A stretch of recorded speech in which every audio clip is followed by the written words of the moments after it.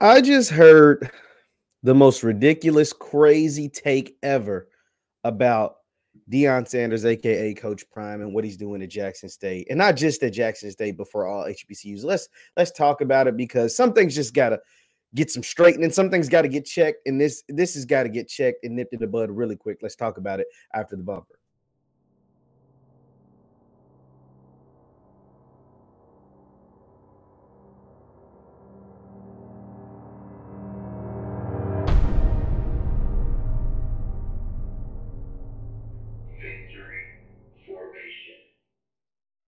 What's good, good people? What is good, good people? My name is JeffLightsyJr. here with the Black Boss channel on Victory Formation. Thank you guys for tuning in. Be sure to hit that thumbs up button, like, share, subscribe, and the notification bell because we upload every single day. Now, I was up late last night. My cousin, he shot me over a text message of this TikTok. He's real heavy on TikTok. My brother's real heavy on TikTok.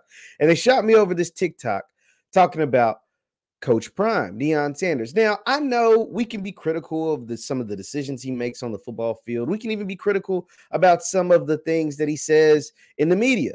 But one thing that we all on the same page for the most part is that he's beneficial to Jackson State, and not just to Jackson State, but to all HBCUs.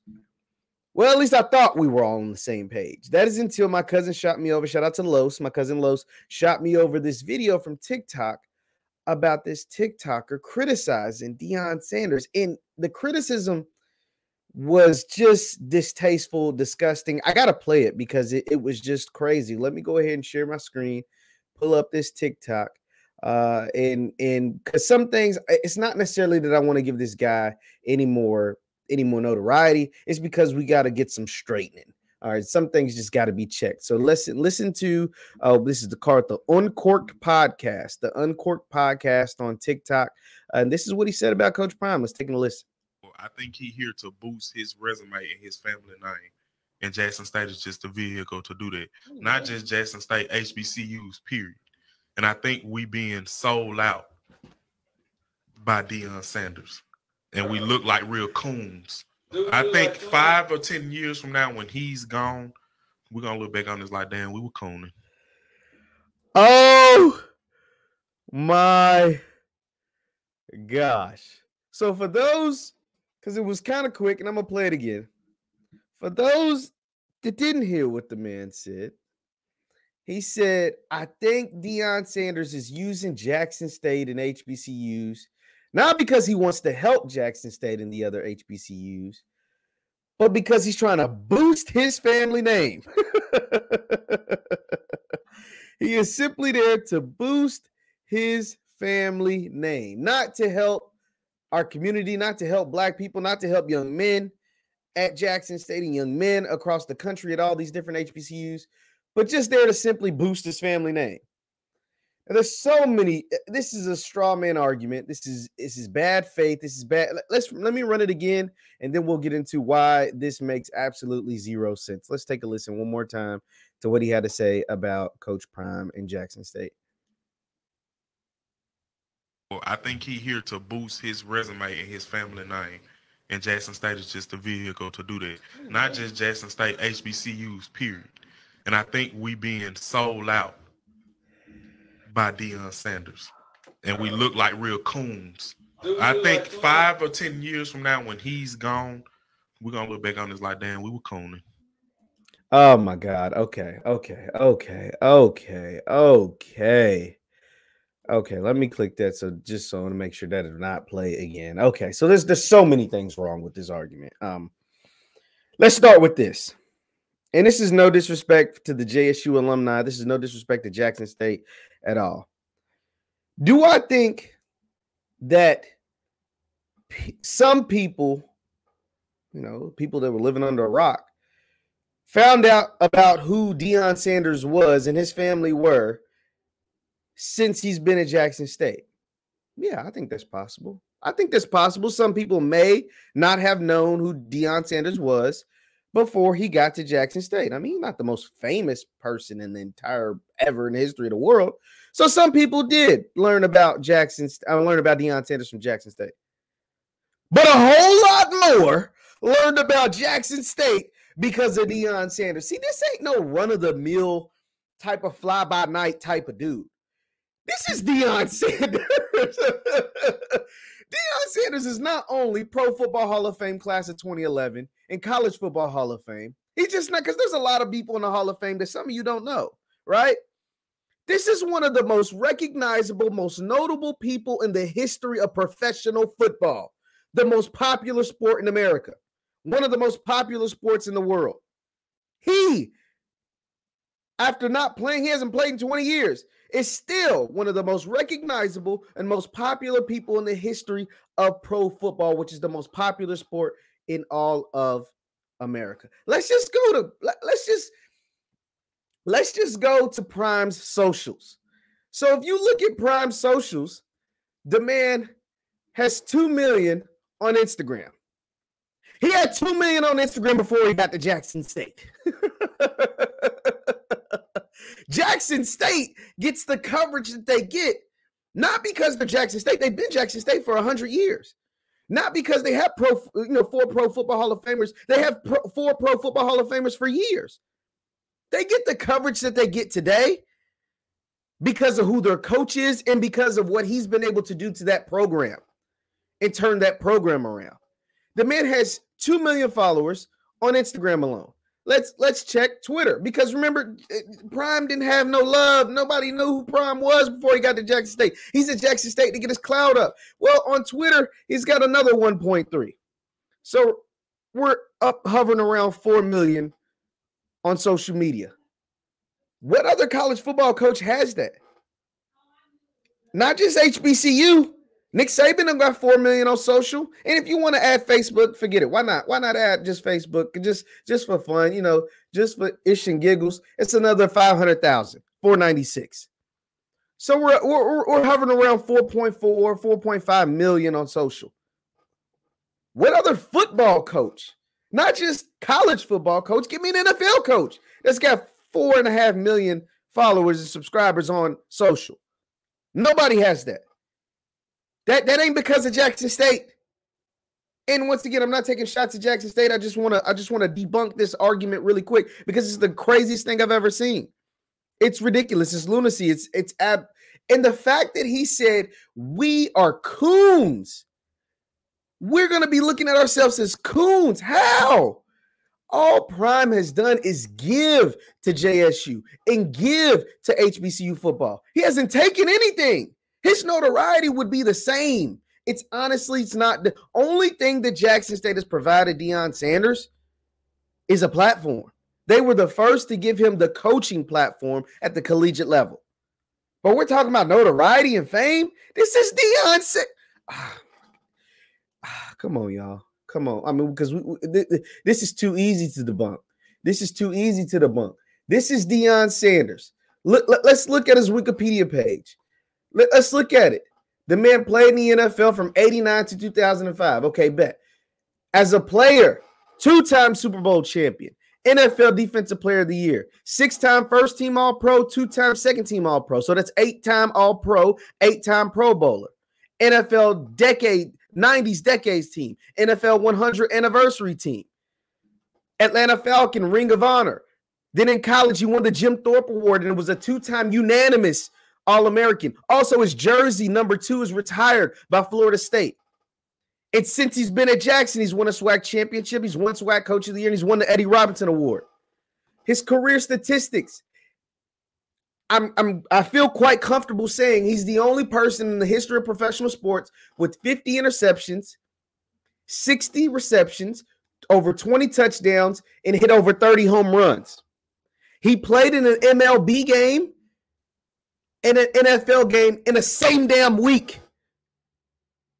This is Deion. He played in the Super Bowl and in the World Series. This is Deion Sanders, man. This is prime, man. He also has a platinum record with Death Row in the 90s. And he needs Jackson State for clout? His family needs Jackson State for clout? They had a whole TV show on Oprah's network, on the OWN network, when it was popping. And he needs Jackson State for clout? His son, Shador, was a 4-star coming out of high school. His other son, Shiloh, committed to an SEC and played for an SEC school. His other son, Deion Jr., played at SMU, had a Division I scholarship. and he needs Jackson State for clout. His longtime lady is Tracy Edmonds, big time TV producer, anchor, and he needs Jackson State for clout. I mean, we have to check things. See, and that's the thing. I don't want to give Buddy too much attention. But see, when we see things that are out of order, and we see people talking about our heroes, talking about our people that are actually in here putting in work for the community, for the culture, and they trying to say you're a coon for following it, or you're a coon for supporting it, or they're degrading you and calling you out of your name for supporting a man who is actually supporting us, who is doing more for us than this dude could ever even dream of. Not just inspiration for us, growing up as children to want to be this high-level athlete, not just inspiration for us to grow up and want to be this high-level businessman, but now he's showing that when you do get successes, and when you do and you're able to do the things that he can do, you give back. You give back. You help your community. That's all Prime's doing. He's giving back. Since he's been at Jackson State, they've gotten a new practice field. They fixed their game field. They've had a new facility. They had the enrollment shot through the roof. But somehow, some way, he's using them as a stepping stool for clout. Nah, man, they got to be checked. They got to be nipped in the bud, and you ought to be a damn ashamed of yourself. Whoever you are, Mr. Uncorked Podcast, bro, you ought to be ashamed of yourself, because you can critique Prime as a coach. You cannot like some of the things he says in the media about HBCU culture and tradition or whatever. That's cool. That's fair game. But to act like he has a hidden agenda, a secret agenda, and is using Jackson State as a stepping stool for what? A stepping stool for what? He has endorsements with Walmart, one of the biggest retailers in the world. Amazon, one of the biggest companies in the world. Aflac, one of the biggest companies in the world. He has all this Pepsi. The list goes on, associated with SWAC and Michael Strahan. He doesn't need Jackson State for that stuff. He was going to get that stuff regardless, because he's Deion Sanders. Because he's entertaining. Because he is who he is. Because he's the man that he is, the father that he is, the businessman that he is. But somehow, some way, he's using Jackson State and HBCUs as a stepping stool, to launch his career. His career's already been launched in the freaking stratosphere. It's been in the stratosphere for 30 years. Since 1989. Since 1989, the man's career has been in the stratosphere. He sold records, hit home runs, and scored touchdowns, all at the highest level. Like what? He's played in Super Bowls and World Series while also selling platinum records. And he worked for the NFL Network for 15 years. He also did the Under Armour All-American game with future pros for 10 years. And now he's coaching pros at his program, bringing the #1 recruit to Jackson State. Travis Hunter went to no damn Jackson State if it wasn't for Prime. 4- and 5-star recruits wouldn't be as eager to get on HBCU campuses like they are now if it wasn't for Prime. Eddie George wouldn't be the head coach of Tennessee State if it wasn't for Prime. Not my words, his. Hugh Jackson wouldn't be the head coach of Grambling if it wasn't for Prime. Not my words, his. The attention that is being shown to the SWAC, to the MEAC, to all the HBCU sports wouldn't be shown like it is now if it wasn't for Prime. Not my word, theirs. They wouldn't be getting the media deals. All these different programs sprouting up, from HBCU League Pass to HBCU Go, etc., etc. If it wasn't for Prime. Not my word, theirs. But somehow he's doing it for clout. And not to mention, on top of all of that stuff, he had the greatest comeback ever. Coach Prime had the greatest comeback ever. And that is the comeback of his damn hairline. On top of all that other stuff, he had the greatest comeback ever, because right here, when he was inducted to the Pro Football Hall of Fame, he was a bald man. And if you look at Coach now, hold on, let me see a picture. Let me get you a picture. Hold on. He wears a lot of hats. Hold on. But if you look at Coach now, he's got a head full of hair. He's got a head full of hair. The greatest comeback ever. Not just him coming back into the football spotlight, but his hairline coming back from being bald for 10 years or so, 15 years or whatever. So miss me. I mean, that's the most ridiculous take. I've heard a lot of takes about Deion Sanders. I've heard a lot of takes about Coach Prime. That take that he's using Jackson State for clout for his family, when his family had a whole TV show, when Prime is, like I said, is the greatest cornerback in the history of the NFL, has scored 20 touchdowns, has caught 60 passes, has 50 interceptions, and almost 40 home runs in the MLB. No one else can say that. But he's using Jackson State for clout. And that's no offense. I knew what Jackson State was because of Walter Payton. But I didn't know they had Pro Football Hall of Famers before Prime. I didn't know the rich history and tradition of Jackson State before Prime. I didn't. And I call myself a football aficionado. I love football. And I didn't even know that stuff. So for you to act like Jackson State has propelled his career, maybe in a coaching sense, because they gave him an opportunity, but everything else falls back to Prime. And when he does finally decide to hang it up at JSU, he's still going to be here. It's up to that next coach in that program to stay up here with them. It ain't going to be no drop-off from him. If anybody, it's going to be a drop-off with them. It's up to them to make sure to maintain that level of excellence whenever coach decides to move on. So don't get it twisted, man. But we got to check that stuff. We cannot allow one of my mentors, Dr. Boyce Watkins, he was one of the first people I ever seen do this. When people get out of line, sometimes you got to put them back in line. Like, hey, you got to check that. Tariq Nasheed, another really good one. You got to check that stuff, man. Especially when they're talking about our heroes. Especially when they're talking about, black people who are actually out here doing the right thing. We can't be co-signing foolishness. We can't be allowing foolishness to reign supreme. We can't be allowing the foolish voices, because that TikTok got a lot of views. I mean, it hasn't been out that long. I think the TikTok's less than 24 hours long. 24 hours old. And we can't allow that foolishness to be reigning supreme. We can't allow that foolishness to be circulating the internet going unchecked. So, no, I'm here to check it and be like, no. Ain't no Prime lifting, it ain't no Prime getting clout from Jackson State. If anything, it's the other way around. Let's not get into it. That's no disrespect to Jackson State, but that's just the truth. And that's the way he wants it. He wants Jackson State to eat off him. Hell, he wouldn't be there if it wasn't the case. He knew what he was walking into 2 years ago. And in those 2 years, he's moved mountains, not just for Jackson State, but for the entire SWAC and for all HBCUs across the country. So we had to check it, and I'm glad we were able to debunk all that goofy stuff, man.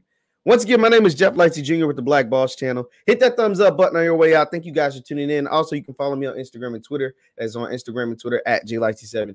Thank you guys for tuning in, and I will see you next time. Peace.